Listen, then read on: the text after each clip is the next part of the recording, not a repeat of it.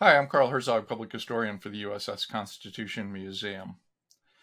Beginning in 1803, with her appearance in the Barbary Wars, USS Constitution was a regular presence in the Mediterranean. And during much of that time, she was making stops in the port of Malta, in the port of Valletta on the island of Malta. Malta was strategically situated in the Mediterranean, being less than 200 miles from the North African coast. And so, for the Barbary War, as well as in numerous squadrons over the course of the 1820s through the 1850s, USS Constitution was a regular presence in Malta. In fact, at several points over the course of her career coming in and out of Malta, more than 2 dozen sailors, likely of Maltese origins, were enlisted as members of the U.S. Navy and served on board USS Constitution. A few years ago, the Naval Order of the United States began contemplating a memorial to celebrate this in Valletta, Malta, and led by Lieutenant Commander Michael Zampella, this actually ended up occurring. Mike, could you introduce yourself and tell us how you got involved with the Naval Order? Sure, thanks, Carl. Currently I'm serving, I'm a Navy reservist, and I'm currently serving at headquarters with the Defense Attaché Service, which is our naval diplomats, our military diplomats that maintain the relationships with counterparts and foreign militaries. Um, I was supporting our Defense Attaché office in Valletta, Malta, a few years ago, and I happened to be just literally standing with the then naval attaché, Commander Carlos Plazas, standing overlooking the Grand Harbor, and we were discussing his efforts to, grow relationships between Malta and the United States, as is, that's basically what he's there for. And During that period, I mean, Malta, you mentioned its strategic significance then. It still has that strategic significance, being basically right in the center of the Med. So, all the traffic on the in the Med is going by through the Malta Straits. There's also all kinds of connections to North Africa. So it's sort of this east-west, north-south axis, and a very valued security partner for the U.S. And I had mentioned, I said, hey, as we were overlooking the Grand Harbor, I said, Constitution used to, do port calls here. And he knew that. He knew this, some of the history of it. And I said, we should probably do some sort of marker. And I seen the work of the Naval Order as a member. I'm a life companion of the Naval Order. They've been around since about 1890.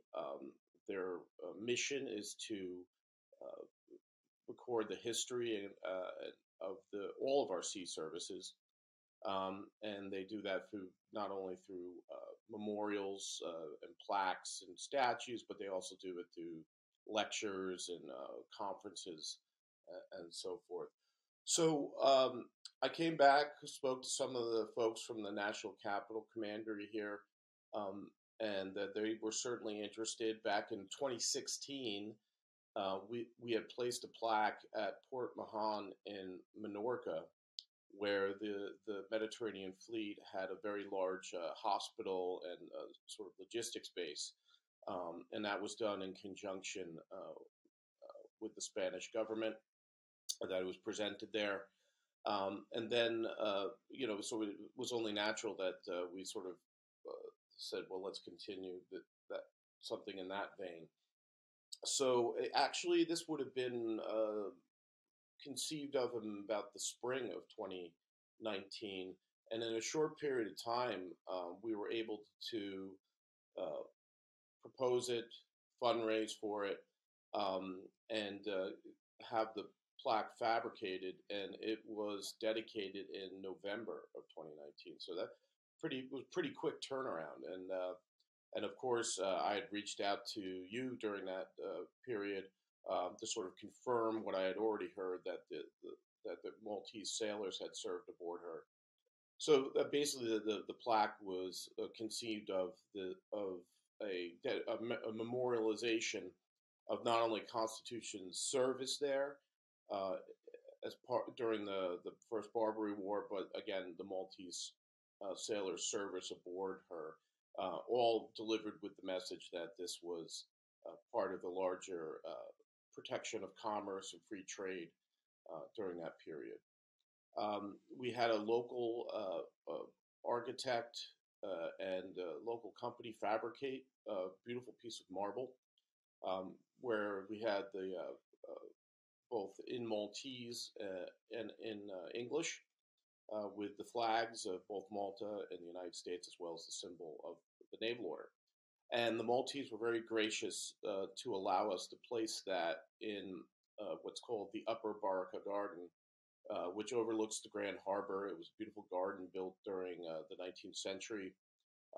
And that garden has multiple plaques commemorating both internally great figures and events of Maltese history. There's also a plaque there from the Honorable Artillery of Boston that commemorates the U.S. support to the Siege of Malta in World War II. So it's sort of their repository for commemoration. We were greatly honored to have the opportunity to put it there. We dedicated, as I said, in November of that year of 2019, and it was really a great event. We had a reserve Royal Navy chaplain, Simon Godfrey, Father Simon Godfrey, who is the canon of the Anglican Cathedral in Valletta. He spoke a little. He gave the invocation and spoke a bit. We had the embassy represented at that point by the Charge d'Affaires, Mark Shapiro, spoke as well. And a lot of people don't realize that the connections, even beyond the history we were commemorating, go even back to the Revolution, because at that time, of course, you had the Sovereign Order, military order of Malta, that was in charge of the island. Had a very powerful navy, mostly of galleys, that were sort of the security guarantors of the Med. They also served, the actual knights, also served extensively in the French Navy. And most famously, Admiral de Grasse was who, of course, led the French naval forces in support of Rochambeau and the French effort in America. Most famously at the Battle of the Virginia Capes, where basically he prevented the British from relieving the siege at Yorktown. He was a member of the Knights of Malta, and a great many of the officers. Estimates are I think I've seen estimates as high as 7,000 or 8,000 members of the French Navy, not only officers but some of the ratings as well, would have been either the Knights of the Sovereign Order or would have been Maltese origin. So there is that connection going back even then that I don't think a lot of people know about that, because I don't think a lot of people are familiar with the content of the officer corps of the French Navy at that time. Certainly not in the United States, but in Malta, what was your sense of how familiar the Maltese were with this particular aspect of America's naval history and its involvement in Malta? Well, I think there's a lot of I think that they have a long understanding that they've had many different elements come through the island, whether it be the British, or the Sovereign Order, and the French, of course, had a brief stint there, and I think there is definitely a cooperative feeling, and that's why I mentioned that we had sort of, a Royal Navy chaplain. We had representatives of the armed forces of Malta and the Maltese government.